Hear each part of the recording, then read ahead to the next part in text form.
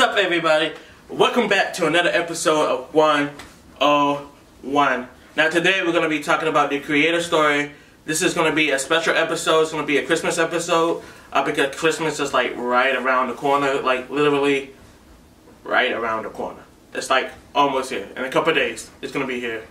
And hopefully you guys are going to have a blast with Christmas. And so I want to say again, Merry Christmas and Happy New Year to you guys. As you can see, I do have this beautiful, beautiful Christmas tree right here beside me, accompanying me today. That was put up by my sister and my mom. They did a very, very good job, so shout out to them. I'm probably going to get in trouble for using this tree, but it's okay. They can fuss at me after I post the video. So without further ado, guys, let's get started. Woo!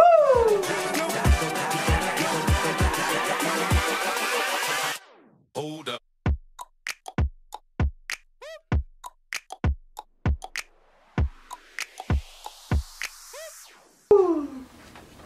Alright guys, so let's talk about the creator story. So we know that Regina is now pure. She's now have control of, her mom's powers and stuff like that. And Fidel and Corianne, they are helping her. So now they're like all best friends. And like I said, it's during the Christmas season. This episode is going to be a Christmas episode. And so Fidel is getting ready for school, and he can smell his mom cooking. So he runs downstairs and he sees his dad. And he's like, "Dad, you're here?" And his dad is like, "Hey son, how you doing? You're not getting in trouble, are you?" And he's like, Fidel's laughing. He's like, "Nah, not really. Just saving people, doing what you guys do." And his dad starts to laugh. He's like, "Haha, that's my boy. Come sit down, come eat. We're having breakfast." And his mom just smiled because they haven't really been together for a while, because Val Zod has been, in outer space with Kal-El, working on a super top project that nobody knows about. Not even Batman knows about this project that Kal-El and Val Zod are working on. And so Fidel asks, he's like, "Dad, so what are you doing down here?" And he's like, "Well, it's Christmas time. We want to be with family." And then so Fidel's like, "Well, how's Uncle Kal-El? How's Superman?" And Val Zod's like, "I'm Superman." And then he starts laughing. And then he's like, "Yeah, Kal-El's doing pretty good. He's with Lois and John right now." And then Fidel's like, "Hey, wouldn't it be cool if we all had like a dinner together?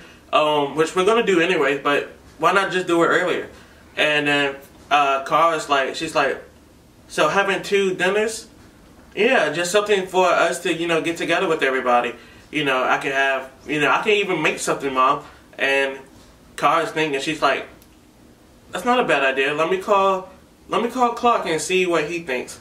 And then Fidel smiles, and then he like eats his food really, really fast, and then he like zooms out the door to go to school.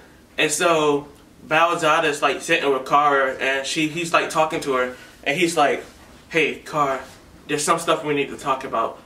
And then Kara gets like this serious look in her face, and she looks at Val Zod, and she's like, "What's going on?" And Val Zod is like explaining to her and talking to her about the things that him and Kal-El saw in outer space. And he has a bad feeling that something's going to happen. He just doesn't know when. And so Kara's like thinking about, everything that could happen, and everything that would happen if him and Kal-El wasn't in space. And she was like, "Well, do you think we can stop it if it happens, whatever's going on?" And he's like, "I think we can. But I just wanted to let you know, I know we haven't talked in a while, and I'm sorry. I love you." And Kara smiles, she gives him a kiss, and she's like, "You're going to make me late for work." And then she like zooms out of the house, and Val Zod is like just sitting there, just kind of like by himself. Like everybody's gone. Like Fidel's at school, and Kara is now going to school, and so he's like sitting there alone without anything else to do.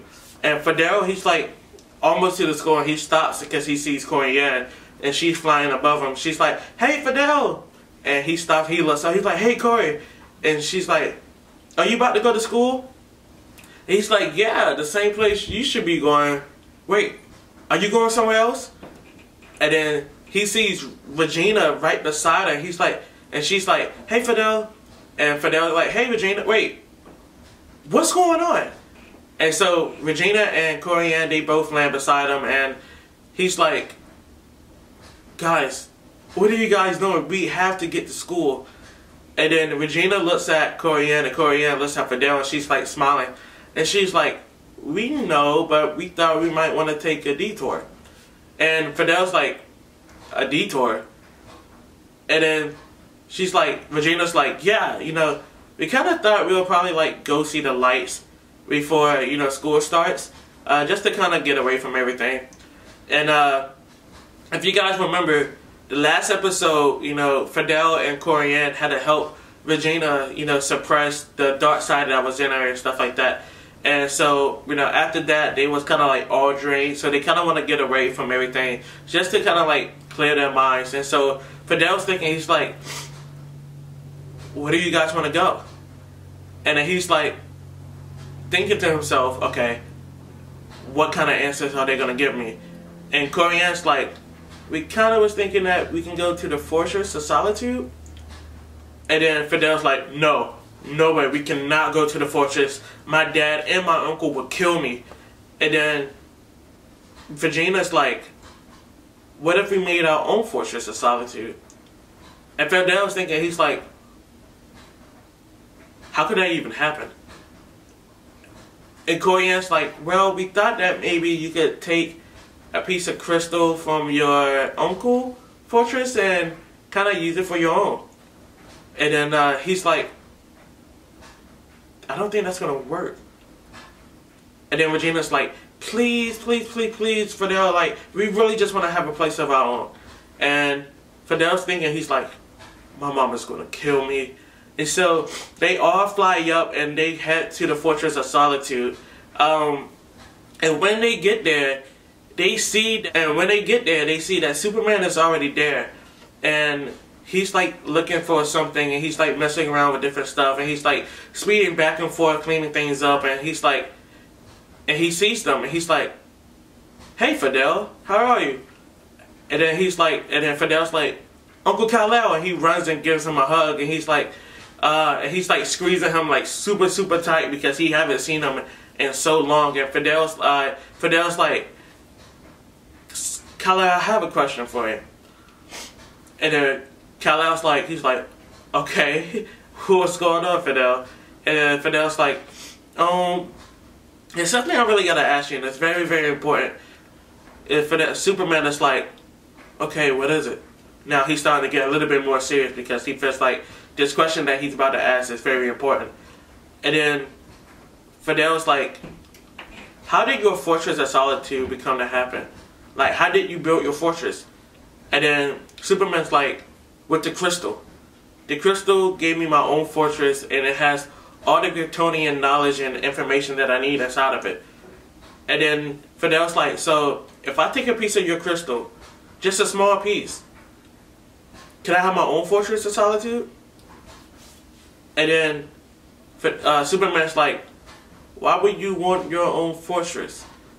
And he looks to the side and he sees Corianne and Regina, and they just sit there and they're like waving at Superman. He's like, oh, so you just kind of want a place of your own, don't you? And Fidel's like, yeah, I'm just, you know, some place that we can go to clear our heads and, you know, things like that. And Superman thinks, he's like, I can give you a small piece, but you're going to have to find a place that's deserted and you know, cleared out to make the fortress happen. And Fidel's thinking, he's like, okay, I got it, I have an idea. And so Superman gives him the piece of the crystal, and him, Corianne, and Regina, they all leave out the fortress. And Corianne's like, what are you going to do? And Fidel looks at Corianne and he looks at Regina. And he's like, okay, I want you guys to put your hands on this crystal. And she's like, okay. And Corianne puts her hand on the bottom part of the crystal, and Regina puts her hand on the top part of the crystal. And he's like, okay, I hope this works. And he closes his eyes, and he grabs the crystal really, really hard. And he just moves over a little bit from the Fortress of Solitude, and he kind of like throws it. But he throws it a little bit further than where the fortress would be at. So it's like his Fortress of Solitude is like right behind the Fortress of Solitude for Superman. And Superman can start to hear the crackling from the crystal. And he's like, Fidel, what did you do? So he flies out and he just starts smiling at Fidel because he thought that Fidel was going to take the crystal some other place. But he just placed the crystal right behind the Fortress of Solitude. And then Superman's like, this is not what I had in mind when I told you to find a secure location. And then Fidel's like, yeah, but I really didn't have any other idea. And Corian and Regina, they just start laughing, and you know their fortress is starting to form. And when it finishes, Fidel, Corian, and Regina, they go inside and they look at the fortress, and it looks exactly like Superman fortress, except for when Corian put her hand on the crystal, it took some of her DNA. So now there's a part of her ancestry inside of the crystal, and now there's a part of Regina ancestry inside of the crystal. So it's like the crystal is all blue, but there's like different kind of like crystals that are kind of like green, but it's not kryptonite. It's like part of Corian like biology. It's like her energy, and then like the floor is like completely pure white and stuff like that. So it's a pretty cool fortress and stuff like that.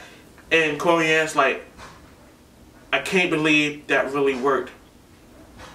And Superman comes into the fortress. He's like, wow, this is really cool. This is amazing. How did you do this? And then Fidel's like, I don't know. I just did it. So Superman goes back to his fortress and he brings a couple of robots to kind of help monitor and keep track of the fortress. And Fidel's like, guys, I'm having a family dinner tonight. Do you guys want to come? And Coriana and Regina, they look at each other. They're like, yeah, sure. Where is it? And Fidel's like, it's going to be here in our fortress. And so Fidel, Corian, and Regina, they go back home and they're telling their parents like what's going on and what's happening and stuff like that. But next thing you know, they start to hear this loud rumbling. It's like